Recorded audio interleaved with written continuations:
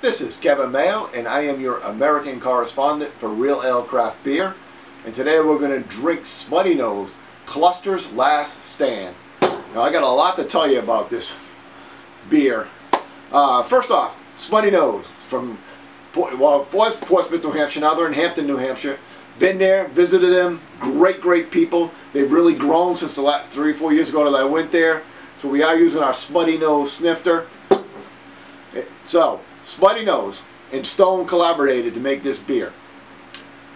Smuttynose, actually, let's back up again. Northampton Brewery, it's about a half an hour north of me, Northampton, Massachusetts, is the oldest brew pub in New England. They founded, or the owners, some of the owners founded Portsmouth Brewery in Portsmouth, New Hampshire. Then again, some of the owners again founded Smuttynose. Now, last Saturday night, my whole family, there was 8 of us, we were at Northampton Brewery trying some of their fine beers, sitting out under the stars. The last beer I reviewed for my site was Ballantine's new IPA.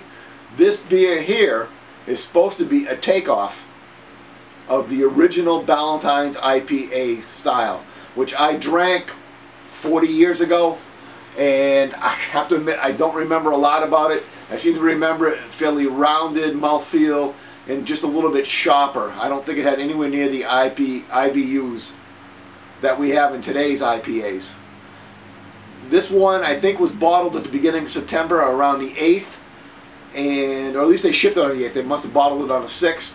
And today is the last day of September, so it should be nice and fresh. So we're going to go ahead and give it a crack, because that was a long story. So that's pretty. I said the Northampton Brewery, and then the Ballantine's IPA. I was like all excited about that. Let's go ahead and give it a pour. I'm not giving it a very aggressive pour, but then again, I'm not an aggressive pourer. I know some guys are. Just my thing. Put that down there. We'll take a look at the color, and it is between a dark yellow and a light orange, kind of depending which light I'm using. That light is more yellow, this one's more orange. We got about a finger and a half of slightly off-white head, fair amount of bubbles on it. It is a little hazy, do not have any idea if it's bottle conditioned or not. And just a little bit of carbonation. We got some bubbles streaming up, but not excessive. Let's do the aroma. And I'm getting a lot more of a fruity aroma than I got from the Ballantine's.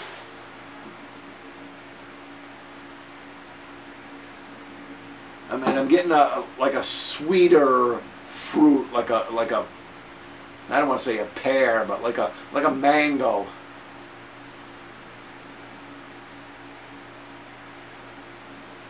Maybe just a hint of toffee. Just got a hint of like pepper.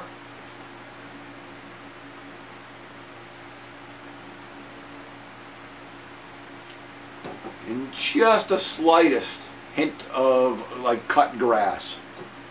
Let's do the taste.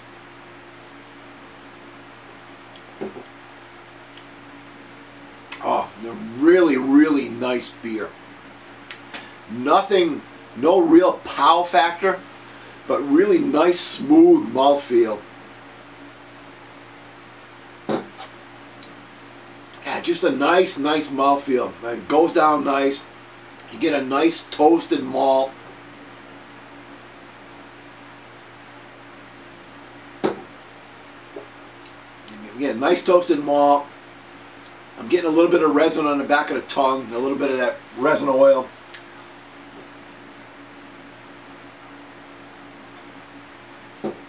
There is some bitter at the back end, in the back of the throat. I think it's 70 IBU. So let me see what other flavors we can pick up. It is 8%, 8.8% alcohol. I'm not picking up really any alcohol flavor.